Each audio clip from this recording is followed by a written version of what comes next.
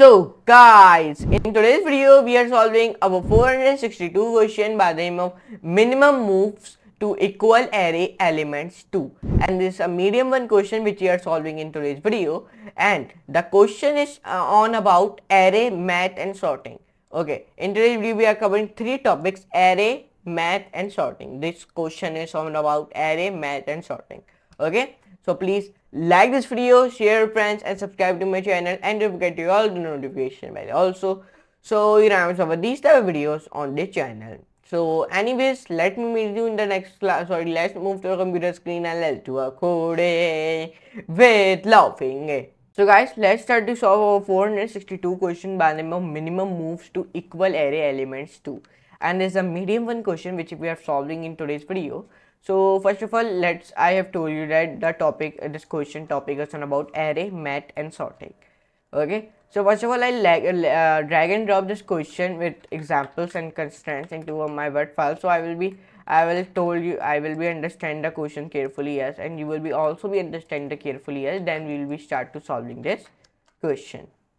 So now it is given me one integer array nums of size n. Our task is we want to return the minimum number of moves to required to make all array elements equal. What?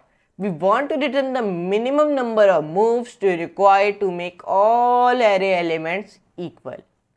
In one move, you can increment or decrement an element of the array by 1. Okay. So let's start a timer. Test cases now.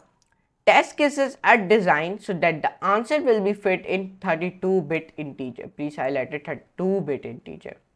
So let's focus on our example 1, in which he created one integer array by the name of nums, in which he wrote down 1, 2, 3. The output will be coming 2 because only 2 moves are needed. Remember, each move increments or decrements one element, like 1, 2, 3 equals to greater than 2, 2, 3, then equals to greater than 2, 2, 2. So that's why the output is incoming 2, because there are only 2 moves are needed to do this. Okay, to do this. So that's why the output is incoming 2. So here I create like nums integer array in which are at 1, 10, 2, 9. So this, and the output will be coming 16. This is the same process in the above of the code. This is the same process, and these are the constraints which we have used to solve this question. Okay. So in our case 1, our output will become 2, and our case 2, our output will become 16. And I have told you why the output is becoming true, because only 2 moves are needed. Remember, each move increments or decrements one element, like 1, 2, 3 equals to greater than 2, 2, 3, then equals to greater than 2, 2, 2, 2. So that's why. Okay. So their output is becoming 16. Here you can say it. Their output is becoming 16. Why? Because like I have told you that now. Here you write like thing 1, 10, 2, 9, then equals to greater than like 1, 2, then 2, then 9, and like this. Then equals to greater than like 1 now 2, then 2, then 2, and then 9, and then equals to greater than like you think so 2, 2, then 2, and like this, like in 4, then 8, then 9, 10, 11, 12, then 13, 14, 15, 16. So that's why the output is becoming 16. Like if I told you, in the first one there are 4, okay, and there are also before, and there are also before, and there is also before. So there are total 4 4s. Okay, so 4 multiplied by 4 is equals to 16. 4 1 is 4, 4 2 is 8, 4 3 is 12, and 4 4 is 16. Okay, so I hope you understand that. So that's why output is becoming 16. In the 4 formats, we solve 2, 2, 2. Here has been coming. So that's why the output has been coming 16. So I hope you understand it. So now without taking any time, let's start to solve this question.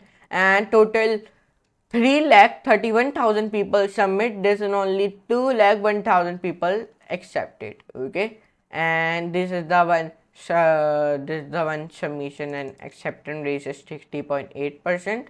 Okay, so now let's try to solve it. And you must know, in today's video we are solving a question in the Python, not in the Python 3. Okay, so now let's start. So in our case 1, our output will become 2, 2, and our case 2 our output will become 16. And why in our case 2 our output will become 16, I have told you that already. Okay, so now let's start to solve it. So like you all know, all the people know, whenever I write a solution, so I start to writing from the start. So now I define a class of a solution. Like you all the people know, in all the LeetCode camp solutions we must define a class of a solution, because it is a very must thing. Then def, then min, moves, and then 2. Then we wrote it down self comma nums, then semicolon, then nums, then we sorted here from nums, then here I sort here something, and then start comma end comma count, then equals to 0. Then we found the length of our nums, and then 1 comma 0, enter. And then when we do this, so now when I define start and count like this, so I define a while loop. Okay, less than end, and then semicolon, then count plus equals to nums, then end, then minus nums, and then start. Then start plus equals to 1, and then end minus equals to 1, enter back. So here I return count. Perfect. So when I do this, I write this type of all the code. So now let's start to let's run this code and let's see the running code, it is correct or not. Okay, so now when I run this code, so I hope the error will be not come any. So there is coming error in the line 7. Okay, in the line 7 there are error. Okay, I do not write 1. So now when I write 1, so now let's try run it. So now, so line 7 error has been gone, but in the line 9 the one more error has been came. So okay, I do not write count, full count I do not write, I do not write t in the count. Okay, I write only COUN. So now let's see the running code. So when I run the code, so now the running code has been accepted. Our case 1, our output has been coming, expected is 2, and my also output has been 2. In the case 2, the expected output is 16, my also output has been coming 16. So we solved this all the question very easily. Yes, and let's see the submission of this code. So when I submit this code, and submission of this code is also be correct.